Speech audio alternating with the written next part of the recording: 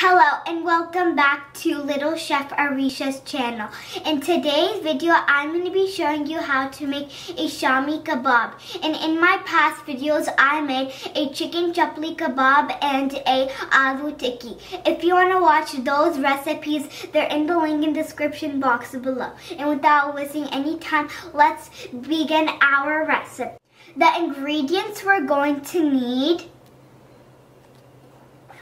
1 cup of Chana Daal, and I soaked them into 2 cups of water for 2 hours. And I'm going to use the same water to boil my kebabs. You're also going to need 2-pound chicken Qeema, 1.5 teaspoons salt, 1 tablespoon red chili powder, 1 teaspoon turmeric powder, 1 tablespoon cumin seeds, 1 teaspoon Garam Masala, 1 tablespoon coriander powder, 1 egg, a 1/2 cup of cilantro, a 1/2 onion that I roughly chopped, 6 to 7 garlic cloves, 1 tablespoon ginger, and 4 green chilies that I cut in half.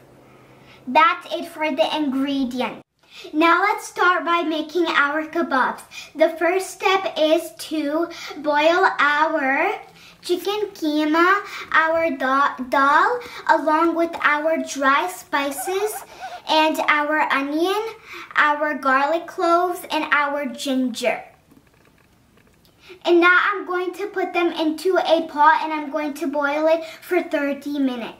Here I am in the kitchen, and into a pot I have added all of my ingredients with the 2 cups of water, except for my green chili, my egg, and my cilantro. And now I'm going to boil it for 30 minutes. So guys, it's been 30 minutes, and as you can see, my water is dry and my chicken Qeema and my Chana Daal is cooked. And now I'm going to transfer it into a plate and I will let it cool down for 20 to 25 minutes. So guys, it's been 20 minutes and my chicken Qeema is cooled down. And now I'm going to process my chicken Qeema with my green chili and my cilantro into a food processor. And now I'm going to process it. So I put my chicken Qeema, my cilantro, and my green chilies, and now I'm going to process it.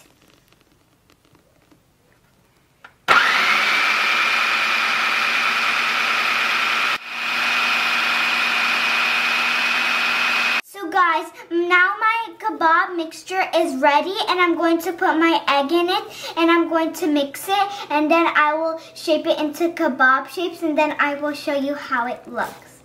So guys, I shaped my kebabs, and now I'm going to put them in the freezer for 30 minutes so they could settle down, and then I will fry it. So guys, it's been 30 minutes and here I am in the kitchen, and into a separate pot I have added oil that is on a medium flame, and now I'm going to fry my kebabs. And guys, please be careful with the stove because I have my mom standing right next to me. Now I'm going to fry my kebabs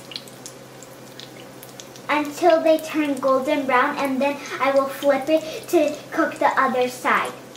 Now that my Shaami Kabab is ready, I'm going to show you how it looks.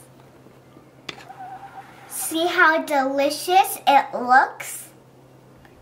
And now I'm going to try it.